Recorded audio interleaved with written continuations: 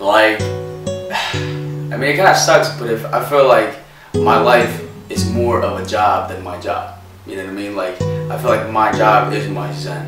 When I tattoo is the time that I have a break, is the time that I relax. You know what I'm talking about? My body and mind.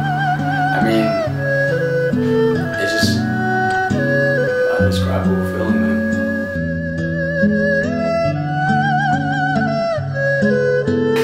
My name is Nha. I work at Mr. Tattoos. Exactly. Yes, like I feel humble, meaning like, you know, I feel like it's an honor for me.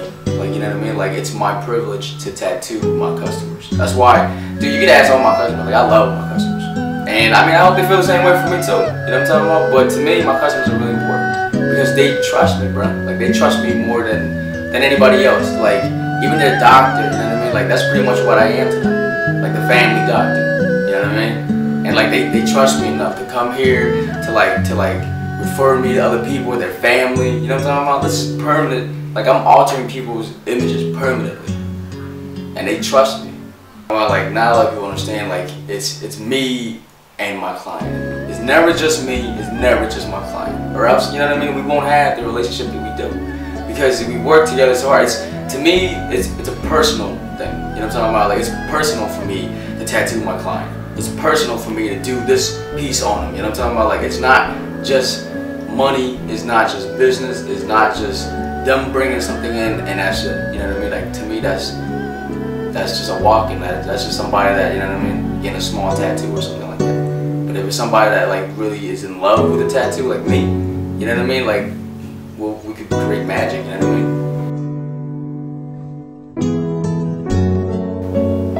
It is, man. It is, dude. Nobody believes me, man, but I dream that bitch. Fuck, man, I tattoo all day, I go home, I dream about it too. I hear the machine when I sleep, I smell the green soap when I wake up. It's the truth.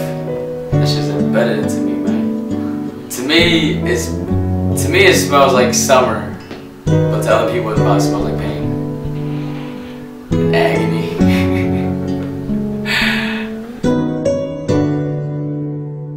Yeah, the first time I picked up a needle was like about 5 years ago, and it was just like me tattooing my buddy, and it's a horrible idea. It was like an outline. I was supposed to take me like 20 minutes. It took me like 6 hours. Man, that guy took it though, man.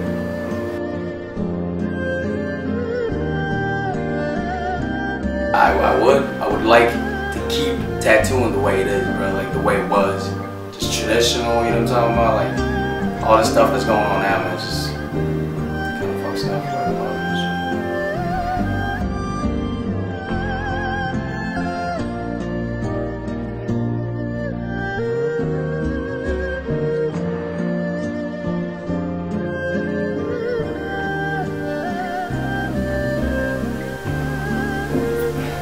tattoo is my life, yo.